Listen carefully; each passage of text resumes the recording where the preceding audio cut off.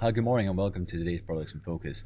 US 30 there had a negative day there on Friday, as you can see there by the extended negative candle breaking through the trend line's potential support.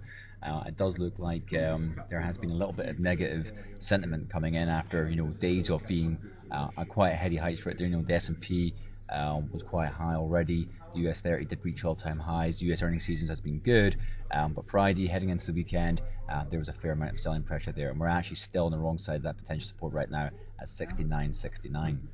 So looking at the UK 100 as well, a little bit of a different standpoint right there.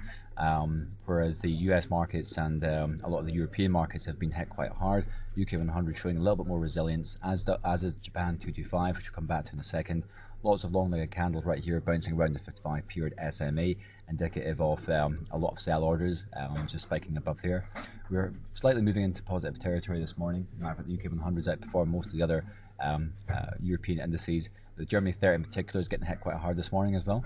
I think it's on the back of the weaker than expected German IFO numbers there last week. But if we do see a little bit further weakness, we're looking at potential support at 6774. So moving on to that Japan 225 there for a second, some decent data out of China is helping push this on a lot higher, breaking through potential resistance at 15,488. Next potential support resistance is at 15,828. Things looking a lot more bullish for Japan 225, just as dollar yen is trying to attempt to move a little bit higher. In fact, we're seeing a lot of US dollar movement across some of the FX pairs. I'll come back to that in a second, especially against the euro. So dollar yen slowly grinding higher, trying to get above this 55 period SMA. Technicals are still neutral, indicating there is further room for maneuver right here. And as I mentioned, the US dollar index is showing the greenback is gaining a little bit of momentum against some of the other FX pairs there right now. And lots of people will be looking at dollar yen in particular because of the Japan 225 connection. Is euro dollar, euro yen is also quite interesting to have a look at.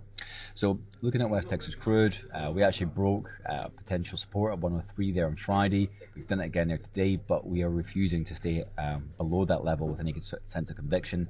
103 is the strategic level on West Texas crude, and that looks to be still firmly in play as of today's session. So that will be a good commodity to look at. Looking at gold, we bounced off potential support at 12.95 on Friday. We're down a little bit today, not that surprising considering the US dollar is gaining momentum.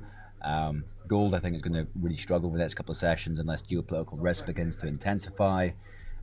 We are seeing the conflicts in Ukraine to be kind of relatively confined to that small area just now, and there's not been any more really bad unrest over in the Middle East, sans obviously Gaza, which seems to be quite contained as well. It'll be sanctions now that people will be looking at in regard to Russia to get a bit of a flavour of what's going to happen with safe haven assets going forward. So 12.95 potential support, 13.32 potential resistance, and we're a long way from that resistance right now, so the support is more likely to be in play. So euro dollar will be where a lot of other FX traders are looking. The euro, a little bit of blood in the water right now. The average being that they're more likely to cut rates over in the Eurozone, especially with disappointing German IFO data there last week. A lot of Eurozone data will be quite closely scrutinised.